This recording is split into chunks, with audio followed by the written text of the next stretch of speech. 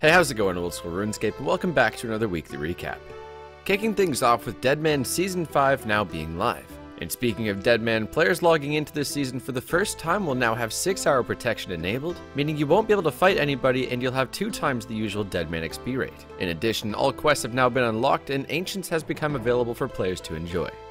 Moving on, we have this week's updates, and more quality of life as we saw improvements made to the jewelry box's interface, visual distinctions between the chaotic death spawn of the Necrarch, and Pirate Jackie the Fruit is now the diary master for Alcaramja Diaries. Also, some of you may have noticed we made a secret April Fool's update to congratulate 1 defense peers across the game on getting 2 defense. Of course, they didn't actually get 2 defense, but it did make for some good laughs. Furthermore, we've posted a new dev blog on Slayer and Dungeons, stating we'd like to bring back the variety and diversity when training Slayer by moving some creatures out of Nieve's dungeon. We'll also be increasing the number of spawns, and there's a lot to it, so you'll definitely want to check out this dev blog if you're interested. Moving on to this week's Q&A, where we discuss the Dragon Plate Body, Crack the Clue, and the Troll Quest. And lastly, we have this week's Player Spotlight feature, starting with Tirith Winds, who made this little pixel guy in Rune, which was then remastered by Legend Arts into a slightly higher detailed image.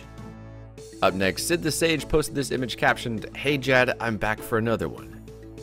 And lastly, r/place took our subreddit by storm, urging many old school players to come together and claim as much territory as possible.